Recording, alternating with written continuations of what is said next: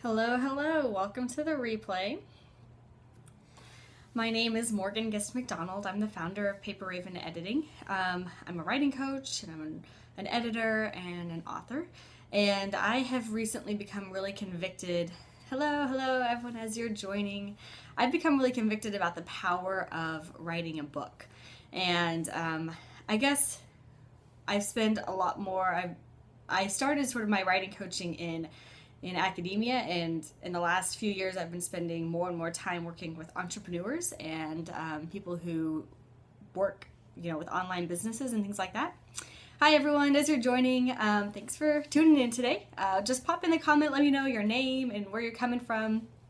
Let me know if you blog or if you want to write a book, because that's kind of what we're talking about today, is the power of writing a book.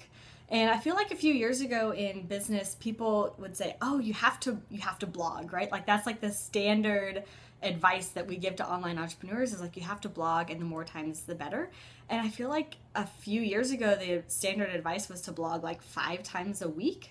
Thanks for the hearts, guys. If this, as we're talking, like if things resonate for you, just throw some hearts on the screen so I know that that what we're talking about is meaningful to you. That's ultimately what I want with these scopes, is for this to be helpful to you guys. So pop in the comments, let me know your name, where you're from, if you blog, if you want to write a book, that kind of thing. So I feel like the old standard advice was like blog as much as you can, and that will help bring in clients. Like that there was this relationship between blogging a lot and getting a lot of clients. But I think that's starting to shift a little bit because there are so many blogs out there. And don't get me wrong, like I think blogging is really important to have like that steady, predictable online presence. But I think what we're seeing now is more and more of a movement to supplementing a blog with a book. And a book is a really fantastic asset, especially if you're in business, because it's something that you write once and then it's in the Amazon store for a long time. This is from Terry. Strategic blogging and growing your list is how to gain client. Yes, that is true. You're right that it's strategic blogging that's important, not just like throwing your random thoughts up on there. And consistency is important, and having a place where people can opt into your list and things like that. But we're starting to see some really interesting trends with books too, because once you write the book, and we're not talking like a huge 100, 200 page book here, we're talking like 15,000 words. Hey Darnell, good to see you. Blogging and tweeting, nice, I like it. You could think about writing a book, and I'm talking like a pretty short book, 15,000 words, like 50, 60 pages, something like that. Your book can be posts. Interesting. Yeah, I have seen some of that too, where people take blog posts and compile them into a book. And if that's something that your target reader is interested in, that's definitely something that you can do. You can also, really, it doesn't take that long to write the book from scratch either. Oh, thanks, Sarah. I like my hair too. It's a lot easier when it's short. Definitely. A little less prep for these scopes. But the cool thing about a book is if it's 15,000 words, you can write that in like 3 months or less. You put it up on Amazon. It's there as an asset forever. When people are searching along your, if you are into Twitter. Okay, so you tweet a lot, Darnell, right? That's great. What if you wanted to write a book about how to use Twitter? I mean, there are some out there, but the more books there are in an area, the more people there are who are wanting to buy those books. So it's actually a pretty good sign. So they go to Amazon and they type into the search bar like how to tweet. How much would you sell? I assume you're saying sell.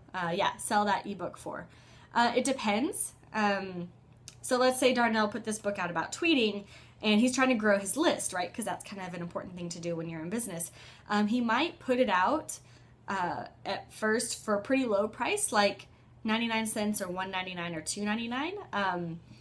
And hopefully people will kind of treat it as an impulse buy and be like, oh, here's this guy, Darnell, he wrote this book about tweeting and it's only 99 cents, and get people to buy that book. And it's value packed, right? I mean, instead of what you would put in a blog, you're putting it in a book, and you're giving some of your backstory, you're giving some of your philosophy, some of your perspective. And as these people read this 15,000 words, they're like, wow, this Darnell guy really knows what he's talking about. I want to hear more from him. And you have in your book a list building strategy built into the book. So some people kind of go overboard on this, but I think it's a good, Terry, how do you get exposure on Amazon? to promote the book? That's a really good question. I'll hit that in just a second. So you have this list building part of the book. So like in my book, which is Start Writing Your Book Today, a step-by-step plan to write your nonfiction book from first draft to finished manuscript. At the very beginning of the book, in that like first 10 pages that you can see on Amazon, like as a freebie, you know, put in, what am I trying to say? The freebie 10 pages where you can like look inside the book. Oh, thanks, Terry. There is actually an opt-in section. It is a free behind-the-scenes video. Click this link and you can have access to the behind-the-scenes video. It's a really great video, and it's like, Gory, how do you get published nowadays? Okay, I'm going to save that for in just a few minutes too. So we've got Terry's question, we've got your question, and y'all can remind me as I'm working through this scenario. So it's a value-packed video, and it's it's positioned as like, thanks for buying the book. Here's your free bonus. Just go to this website. When you go to the website, you opt in. You put your email address, and I send you the video, and then you're on my email list. It's a great value trade because people love behind the scenes. I take you behind the scenes. Like, oh, you have to go be like, oh, check out. Go to paperravenediting.com/periscope. The replay and the notes are going to be on here. So if you guys have to go to paperravenediting.com/periscope, that's where I put the scope notes. It's an Evernote file with the notes from this scope and the replay. Catch the replay there. Okay.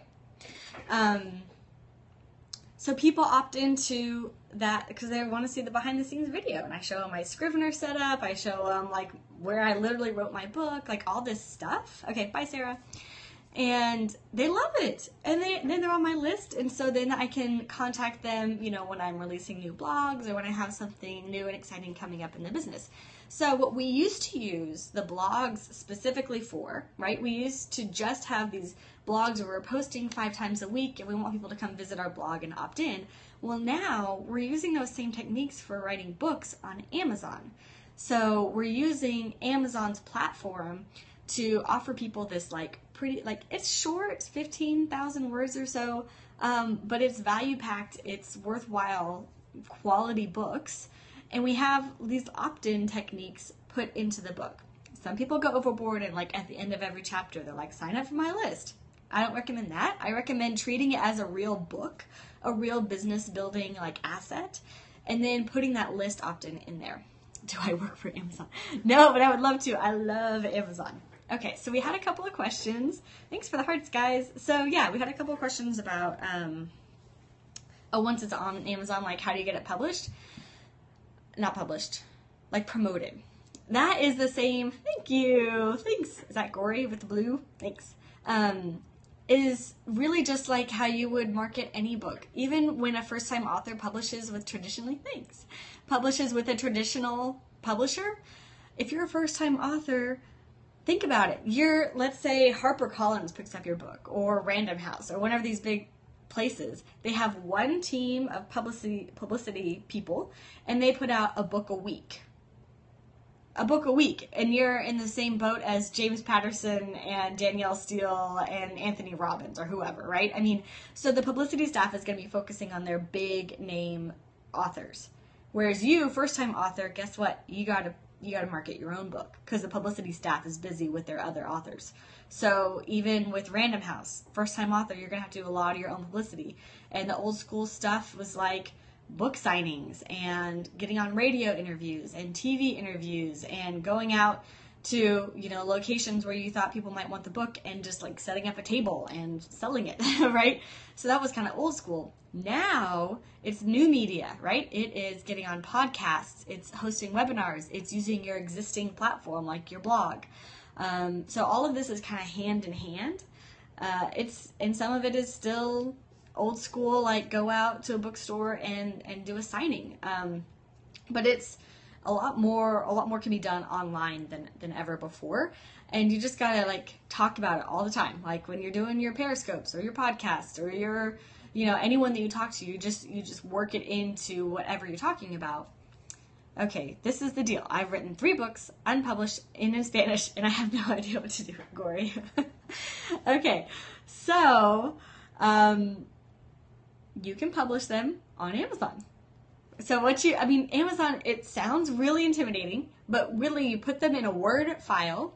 You go to 99designs.com, you hire someone to make a cover for you, and you open an Amazon author account. You put that Word file, you upload the Word file, you upload the cover, and it's literally like within a few minutes it's up for sale on Amazon. What do I think about Wattpad? I don't even know what Wattpad is. But in my free behind the scenes video, I kind of walk you through this. Let me put up the link for that behind the scenes video, and you can just hop on there and you can grab it. It's start writing your book today. Oops, sorry. Let me pull this up real quick so that you guys can, because I actually walk you behind. Wattpad is an online publisher.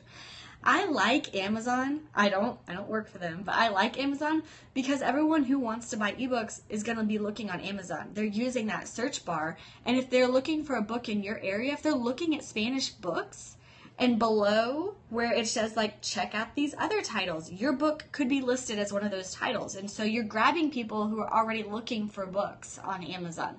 So if you go to, let me flip this. Okay, if you go to startwritingyourbooktoday.com/free bonus, startwritingyourbooktoday.com/free bonus, there is a behind the scenes video that you can get right here. That's me on my couch at home. That's where I wrote my book. Opted for this video, and at the end of this video is where I show you how I uploaded my book to Amazon.com. I show you how I got my cover design and put it all together, got it formatted, and put it up on Amazon.com. So I'll put this link in the scope notes too. Startwritingyourbooktoday.com/free bonus. Super easy, guys. I'm not a techie kind of person, so I did have someone help me format the book, but honestly, if you don't mind like having it in a Word document and then tweaking with the formatting a little bit, you can upload it to Amazon. It'll show you a preview, and if there's something you don't like a bullet point is messed up, you go back to the Word document, you kind of like shift it around a bit, you re-upload it, and it shows you the preview, and you just tweak it until the ebook looks how you want it, like how you want it to look. It is so not complicated. Like, Amazon is making this so easy. And yeah, there are tons of options. Wattpad, never heard of Wattpad, but there's like, obviously iBooks has its own platform, and basically all I have to do is focus on promoting it in social media. Yes, so getting it up and published first, I think, is like your first real goal, because once it's published, then you can always refer to it and people can find it. Do you blog? Because blogging is important. As much as, yes, publish first. As much as this scope is about writing a book instead of blogging, a blog is still a core component. Not really. Okay, so get the book up on Amazon. That's priority number 1. Priority number 2, either start the website or like reboot your blogging. You have some samples online. Oh, that's a good idea too. And you podcast, perfect. Okay, so use the podcast. There is also a resource. Gosh, apparently I'm gonna have to do a scope about this. There's a resource called Scribd. Let me pull that up too. Scribd.com. And it's online for free. So I made a sample of my first chapter or 2 of my book and put it up on Scribd.com. And I have that sample embedded everywhere. So hold on. In the bottom of my email signature, I have, oops, sorry, get rid of that. I have here, download the sample of my book, and I have the website here and a free sample. It takes you to Scribd.com where there's a free PDF of the book. And so there we go. So I talk about it everywhere. And most people who are talking about book marketing these days, it does still revolve around your website or your podcast or your YouTube channel, wherever it is that you spend the most time talking to people.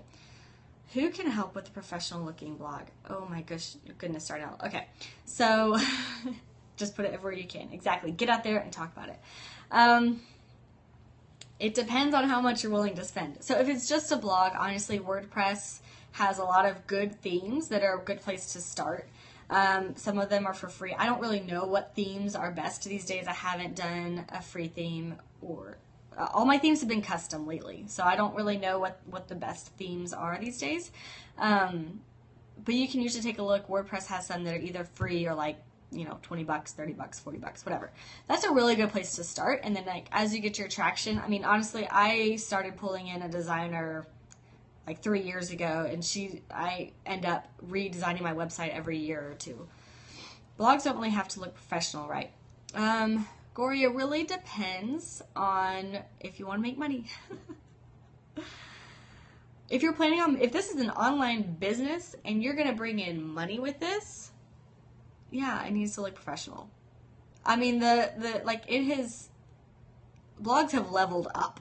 Seriously, in the last 5 years, it used to not matter how your blog looked, and now it's like there are so many blogs that in order to differentiate yourself and show that you take yourself seriously, your blog's got to level up too. You got to show that you are willing to invest in yourself because what you have to offer is important to whoever's on your site. How do you get readers on your blog? Oh, the $100 million question. It's like getting out there and talking about it. It's guest posting. Oh, thanks, Corey. I appreciate that. It's guest posting on other blogs. Have you noticed how Huffington Post has blown up Facebook? I feel like every week I get some person on my feed who's like, I just posted on Huffington Post. Go check out my guest post on Huffington Post. But that is one of the platforms that's really helping a lot of bloggers gain some traction. Make friends, honestly. Make friends in your industry. Make friends with people who are doing similar things. And as you're making friends with them, there'll be more opportunities for them to guest post on your blog or you to guest post on their blog. You have a podcast. That's awesome. That's a great way to drive people to your blog. So offer, if you don't do show notes already, definitely do show notes, like how I'm doing scope notes and directing people back to my website. I love you guys and I want to help you, but I also want you on my website, right? What blog site do I recommend? So there's just different things like that to direct wherever you're getting traffic now back to your website. And your website's where you have, yes, your blogs and your book is for sale and there's more details about your podcast and people can opt into your email list. So all of this is kind of tied together. I'm a big fan of WordPress. WordPress is still the gold standard as far as I know. I know there's some people who are talking about Wix and Square something or other. There are other platforms, but most people still talk about WordPress. And sign up for a paid one. There's WordPress.com and there's WordPress.org. Go for the paid one, get your own domain. You do have WordPress. Okay, good. So look around. Maybe all you need is to upgrade the theme and spend a little bit more time kind of optimizing it. Gory.wordpress.com. Okay. Gory.com is what you want. Get the WordPress out of there. Make it your own domain. Sign up for your own domain and have all your traffic redirected there. Especially if you have a podcast. Come on, you're taking it seriously. You're leveling up. You're investing in your business. So it's a really small investment, all things considered, to make yourself look like more of a professional. And honestly, if you have a professional online presence, even if you're only doing this on the side, 10, 15 hours a week, it can look like you're doing it full time. So that's kind of the goal, is that you want to be taken seriously. And that's, circling back, that's one of the things that writing a book can help you do. It helps you appear and look and honestly feel more like a professional because you're taking all of your story, your philosophy, your ideas, and you're packaging it in this really professional book package to sell to people. And that's a serious up level in your online business. So that's what I would encourage you guys to think about. It does not have to be, okay, it'll be challenging, but it doesn't have to be the hardest thing you've ever done. I mean, it's just like any big goal in life. You set aside 3 to 5 hours a week, work on your book, and within a few months you could have a book published on Amazon. And that can be the first of several long-term assets for your business.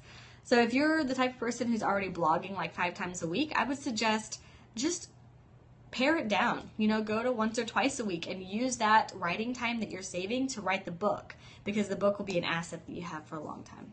do you have an editor? I am an editor. And I also use, I used an editor when I was writing my own book. So editors, we trade projects with each other and stuff. So it's always essential to have a second pair of eyes. If you want to talk about using me and my team, paperravenediting.com is where all my stuff is. And I love to work with authors. I don't edit in foreign languages. I've had several people tell me I need to learn how to speak Spanish or Swedish or whatever so that I can edit their stuff for them, but I don't do that currently. But I can help find someone who will. So yeah, you can get in touch with me at paperravenediting.com. And yeah, does anyone else have any other questions about writing a book? It'll really help your business. Talk about attracting clients, getting interviews, getting speaking gigs.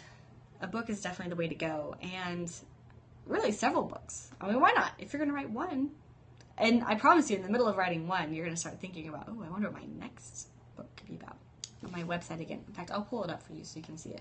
paperravenediting.com. Let me flip you guys around. paperravenediting.com. Here's my site. Hello. And I have lots of blogs and stuff. I just posted about Periscope. So, yep. That's where I live. That's my online home. Hey guys, so I hope you are inspired to go write a book. It's not that hard. Just start. All right, everyone. Go catch the replay and scope notes at paperravenediting.com/periscope. And yeah, sure. Oh, if you're not following me, I love to talk about writing. Hit the little scope guy down there. Thank you. Thanks, Corey. I really hope you get that whole Amazon thing sorted out. And reboot your blog. Take it up. Step it up a level. I think it'll be good. Hit the little Perry guy down here and hit the plus sign to follow me. And I scope about writing. I try to hit it every day. I took the weekend off, but we try to get on at least once a day and chat about writing and things like that. So that way, if you have any questions, you know that you can always find me here. All right, guys, have a good day and go do some writing. All right, bye.